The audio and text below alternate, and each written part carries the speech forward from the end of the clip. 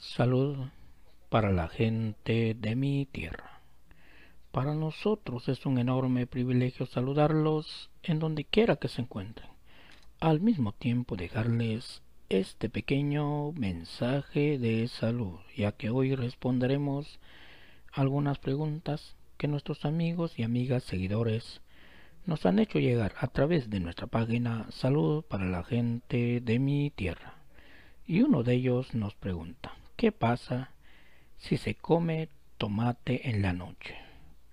Recordemos que los tomates son una buena o buenísima opción para comerla a última hora del día. Estas hortalizas contienen unas 19 calorías por 100 gramos. Son una excelente fuente de fibra, potasio y vitamina C. También contienen licopeno, un antioxidante que protege la piel de los dañinos rayos ultravioleta del sol.